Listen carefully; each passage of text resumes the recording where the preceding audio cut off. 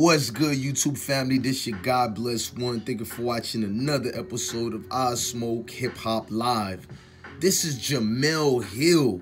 She's going to go in and talk about her relationship with ESPN and the very own Skip Bayless. She's talking about how she defended Cari champion during the Stephen A. Smith situation on First Take. And she goes in. Many people know her from her many back and forths with the president, back and forth with ESPN themselves. She had a crazy lawsuit, got so much money from the buyout. I mean, we're going to let you guys see this rest situation, and we're going to let them speak right quick. Shout out to Miss Cari, baby, Miss Cari champion. Found ourselves in moments, i.e. me found myself in a moment where I was just completely feeling disrespected. She would, jump online and fire up a couple of tweets or have my back in whatever way. So much so to the point that, one of those guys sitting on the desk used to email her and tell her she wasn't right. I was very excited that Cari got this job because, you guys know what a big show First Take is. And to put a black woman, in the middle of two big personalities at the time of Skip Bayless and Stephen A. Smith, that's a huge opportunity for a woman in this business, a black woman in this business. So to me, that was the win. However, what I did make the mistake of is that I had 6 years of equity at ESPN, 6 years of time. So I'd seen a lot of things.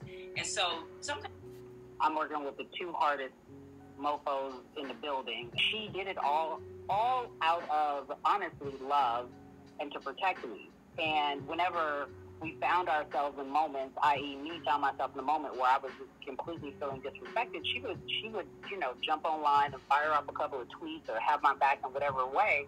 So much so to the point that, one of those guys sitting on the desk used to email her and tell her she wasn't right. Got mad at her. Was like, why are you taking up the tweet? It hasn't spoken to me.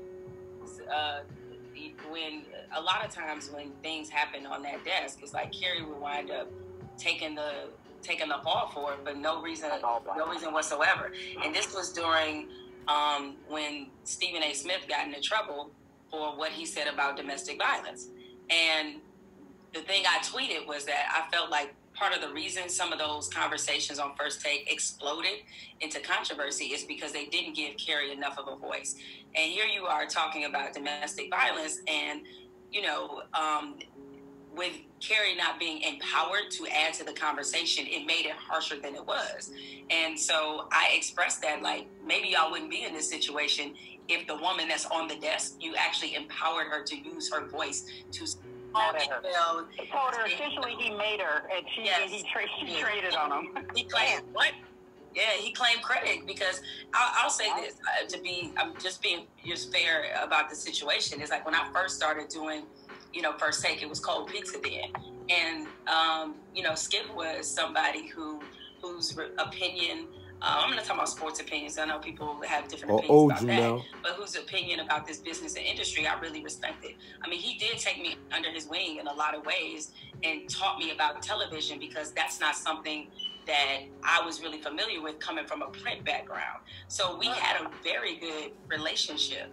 And so when I did that, when I spoke up on Cari's behalf, about that situation, he was put out. And so he sent me a very long email saying he felt betrayed with coming from a print background. So we had a very good relationship. And so when I did that, when I spoke up on Cari's behalf, about that situation, he was put out. And so he sent me